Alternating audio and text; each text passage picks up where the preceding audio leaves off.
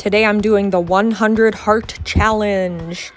So I'm going to take a piece of paper. I have a cup with 10 different colors of oil pastels in it, and I'm going to dump it out in front of me here and put the cup next to them. And I'm going to start with my first color. You can choose whatever color you want to start first.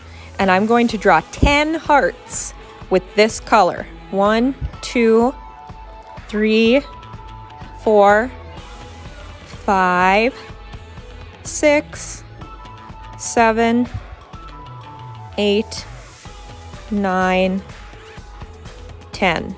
Now I'm going to put this color back in the cup because I'm done with this color. Now I'll pick my next color and draw 10 hearts. 1, 2, 3, 4, 5, 6, 7, 8, 9, 10. And I'll put that color back in the cup because I'm done with it. I'm going to keep drawing 10 hearts with each of my colors until they're all in the cup. Notice how I'm drawing the hearts all over the paper. I'm kind of making some of them smaller, some bigger. I'm overlapping them. That means I'm drawing them over other hearts because there's not much room for 100 hearts on this piece of paper. They have to overlap.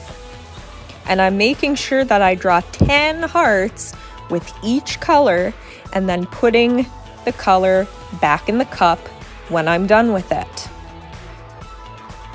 So you really have to think when you're doing this. You have to count to 10 every time. Drawing 10 hearts with each color and then putting it back in the cup when you're done. Now my hearts are really starting to overlap. And it looks pretty cool. It's like the art of Jay Goldcrown.